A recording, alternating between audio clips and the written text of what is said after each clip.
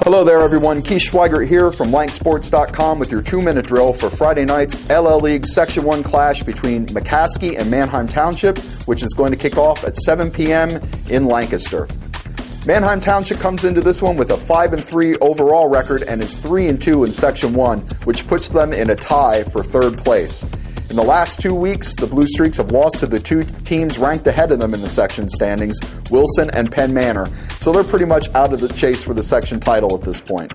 But they're still very much alive in the race for a District 3 Class Quad A playoff berth, and they need to snap out of this losing streak if they want to stay there. The Streaks are currently tied with York for 8th place in the PowerPoint standing, which are used to determine that 16-team playoff field.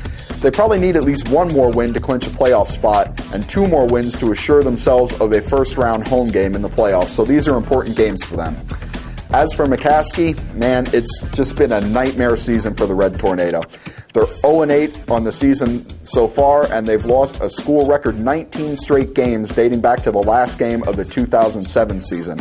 On Monday night, they squandered a late lead and fell to Cedar Crest 26-22, and that's pretty much been the story of the season for them. They've had the lead in a lot of their games, but they just can't find a way to close that deal, and their coaches and players have just got to be beside themselves with frustration at this point.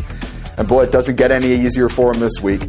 Township comes in with one of the top running backs in the league in Brian Sorber. He's already eclipsed the 1,000-yard mark for the season and has 15 touchdowns. He's also the leader for the Blue Streaks in receptions, so he's the key man in their attack.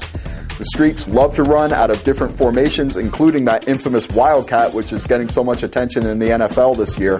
They're a very tough offense to stop. And for McCaskey, they've struggled all year on defense, and now they got to prepare for this gimmicky Wildcat attack on a short week because they just had the game on Monday night. So things really aren't looking good for them at this point.